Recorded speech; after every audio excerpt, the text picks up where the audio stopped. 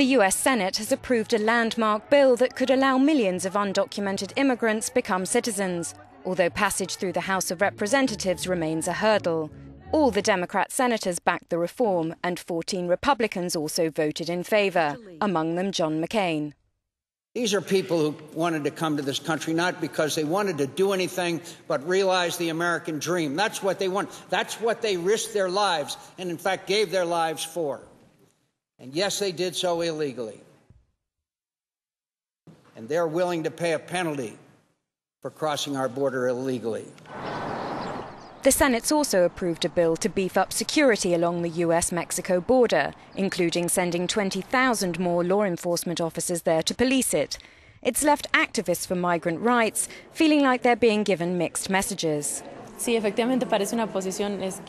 It seems like a schizophrenic position. It doesn't make sense, offering legalization to a certain number of people who are already in the US, whilst also militarizing the border.